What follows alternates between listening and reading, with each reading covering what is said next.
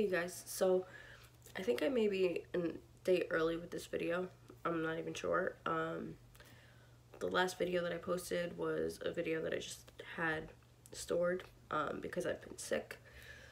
I'm sure I'm gonna cough during this video, so you'll end up hearing it. But I did want to come on because I wanted to share with you some of the things that I've been using, because I'm big on home remedies and, you know, holistic health instead of antibiotics and, you know, things like that. So this is just some of the stuff. I have a picture that I'm gonna attach to the end of this video with almost everything. But this is just some of the stuff that I could carry in and, you know, show you guys. So Yogi tea is something, and by the way, I'm not sponsored for any of this. I wish I was. Immune support, and I also love the echinacea, which I don't have any more of, and the triple echinacea is even better. I have Emergen-C. This is the supplement one. The immune support is even better, but this does what it has to do, I guess. Honey, which always goes with my tea. Bolthouse Farms Smoothie, which is great for vitamins and minerals and all that good stuff. I have clementines that I eat every day as well. Cayenne pepper. I mix this with lemon juice and water, and I drink about 8 ounces of it every day, and it's done wonders for phlegm. And I also put my head over a boiling, scalding hot pot of water, and that's for like 15-20 minutes. That's done wonders as well, sucking on a cough drop. I also do have Vicks in the drawer right under the camera, so I really don't want to mess with it right now, but I use Vicks mostly at night. This is a Vicks cough drop too. Is there anything else? Oh, garlic. For some reason, the garlic cloves that I have this time are humongous.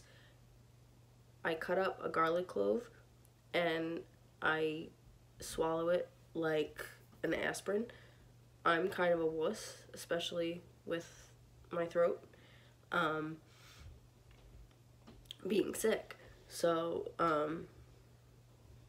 I ended up I always cut it like really thin, and then I just swallow quite a few pieces at once, and it's not bad, trust me, and it's really good for you. It's a lot better than pharmaceutical antibiotics. It's a lot healthier, and it does wonders. You know, my family will laugh at me. They're like, "You sure you don't want something?" And this time, actually, my mom picked me up a tea. It tasted really good, but the next morning I had taken it at, right after dinner, I think it was, the night before, and then the next morning I woke up, and it felt like everything in my head, my nose, and my chest was dried up. I described it like, it was almost like phlegm stopped where it was, and it was like drywalled, and it was hard. You could feel it. So I automatically just did everything that I showed you, and that loosened it up again, and I'm on the mend. I feel like, it doesn't sound like it, but I feel so much better than I was. I was even worse. I'm still definitely not 100%. But better than I was, and this stuff works, because this isn't the first time that I have used it. I'm around kids a lot. You know, you get sick from that. The change of the seasons, especially into spring, kills me. It really hasn't been as bad as the last couple of years. It used to be terrible. But I also recommend doing the garlic when you just feel like something is coming on as well. And I also do have one thing I did forget. I have Sunny Dawn Johnston's I Am Power